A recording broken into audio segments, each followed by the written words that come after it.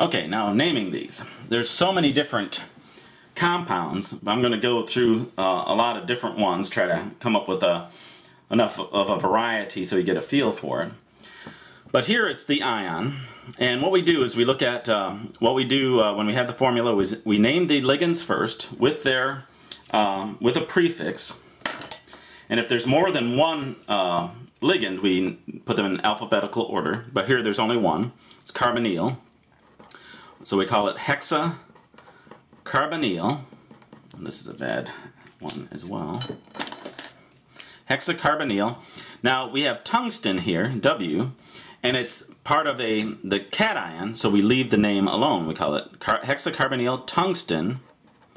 But then we also need to know its oxidation state. These carbonyls are neutral, so the charge must be the same as the charge on the complex. So this is tungsten 3, and then you need to put ion. Make sure you put ion in there. So hexacarbonyl tungsten 3 ion. Now we have so this is a cation. We leave the metal name alone. But when it is the metal is part of a cation or an anion, we have to change this this name. So, but first we name the ligands, and it's 5, so we call it pentacyano. Again, there's only one type of ligand here, so nice and easy. Pentacyano.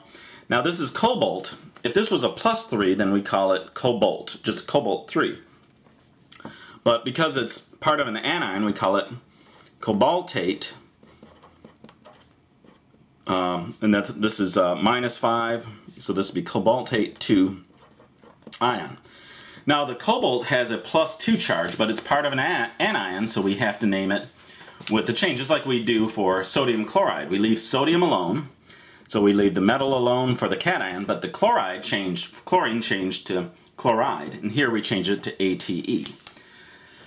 Now we have iron, and it's part of an anion. But now there's two different kinds of ligands. We have bromo and chloro, so we do dibromo. And if you run out of room, you can go to the second line. I'll try not to do that. But then we have 4 chlorine, so tetrachloro.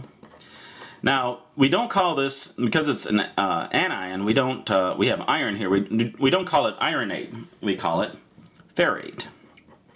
So there's a table in your book that has, think about, let's see them here, 1, 2, 3. They have 6 of the metal atoms or metals that we change the name if it becomes an anion. Most of them, like cobalt, we just add an ATE to it. But there's some that you need to know that have a different name. They go by the Latin name. So ferrous for iron. And then this is -6. So I'm going to do this pretty fast, finding the charge here on the iron, because all of these have -1 charge. There's 6 of them, so they add to -3, so it's +3. So you have to be able to do it fast. I'm not going to slow down because of that. This is something that is straight out of 1170. It's just an unusual looking ion, so just make sure that you can find the oxidation state for the metal ion.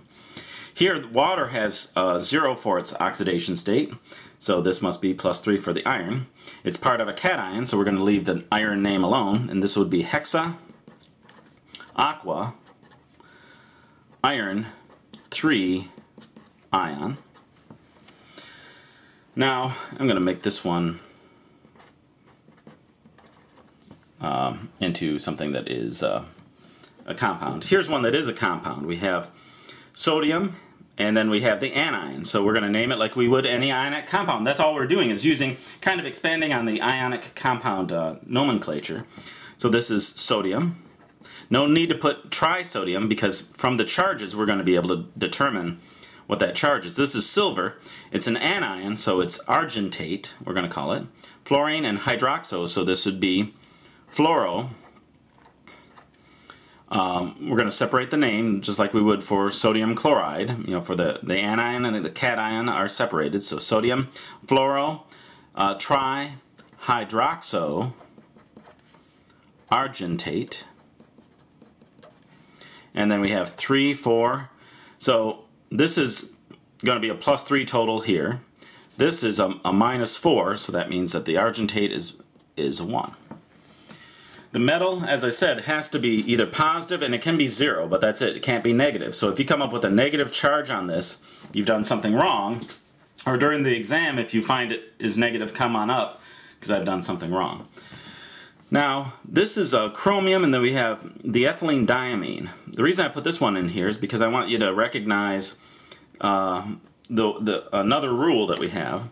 Since ethylene diamine already has di as part of its name, we wouldn't want to call this, if there were 2 of them, we wouldn't want to call it diethylene diamine, because there's actually a polydentate ligand with that name. So to indicate that we're dealing with, that the ethylene diamine is one word, we come up with a new form of prefix. 2 is bis, 3 is tris, and 4 is tetrachus. But only for this guy, though I've seen it with other polydentate ligands. Anything that, well, I guess any polydentate ligand where it might, that has a di in it, or a tri, something that would make you, would be confusing, you'd want to use this different, these different terms.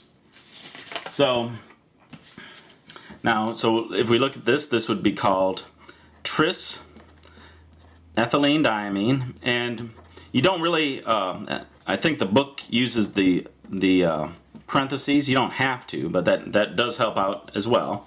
So tris ethylene diamine.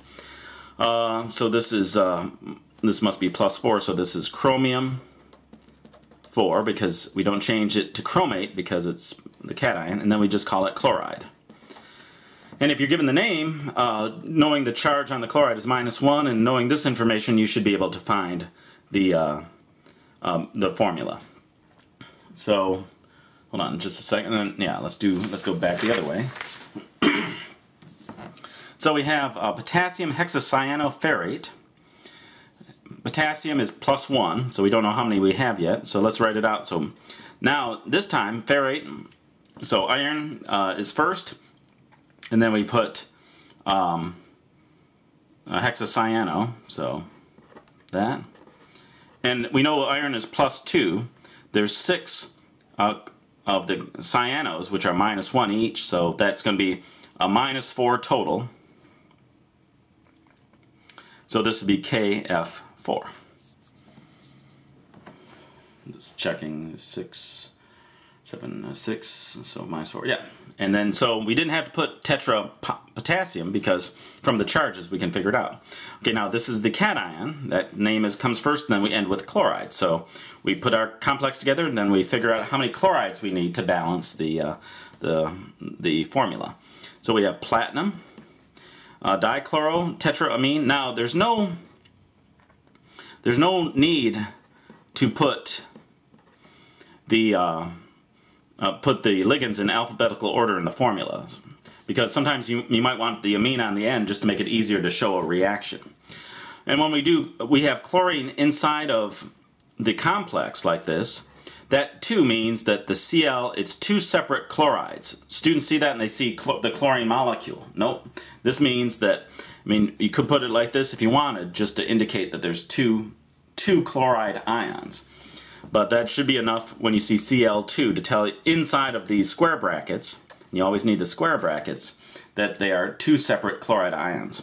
So this is +4. This is neutral. There's 2 here, so there must be 2 on the outside.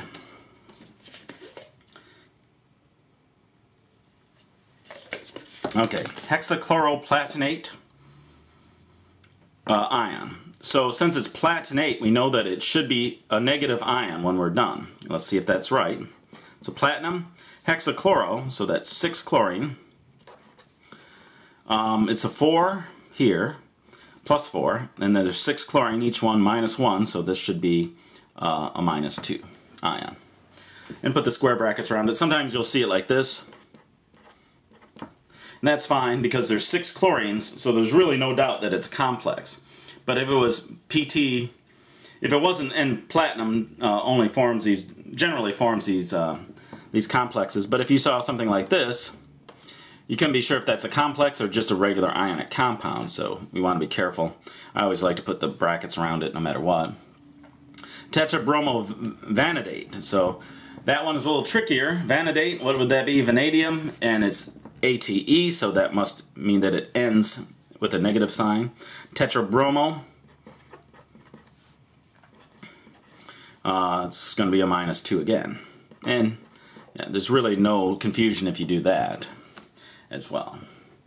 All right, and of course there's many other examples. I could go do this a couple hours worth and keep coming up with new ones, different transition metals, different ligands. There's a lot more ligands than out there than are in our book, and so there's a lot of possibilities. We can mix and match 2 or 3 or 4 or 5 or 6 or more ligands into the same complex. So it can get pretty wild, but the rules apply to all of them.